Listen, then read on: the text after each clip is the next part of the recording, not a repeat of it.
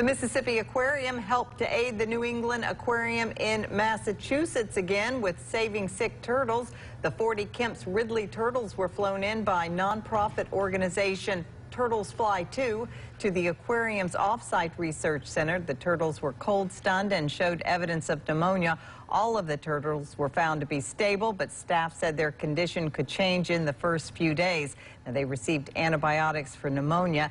The aquarium has received cold-stunned turtles before from Turtles Fly 2. They arrived back in December of 2020, and they were released into the Mississippi Sound in July.